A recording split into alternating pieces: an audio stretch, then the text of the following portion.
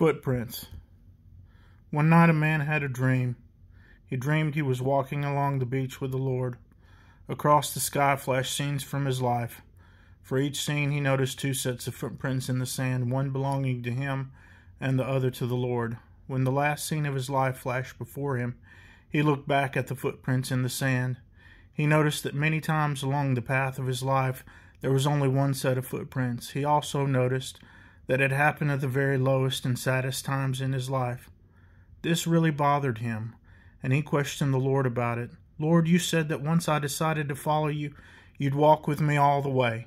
But I have noticed that during the most troublesome times in my life, there is only one set of footprints. I don't understand why when I needed you most, you would leave me. The Lord replied, my son, my precious child, I love you and I would never leave you during your times of trial and suffering. When you see only one set of footprints, it was then that I carried you. Author unknown.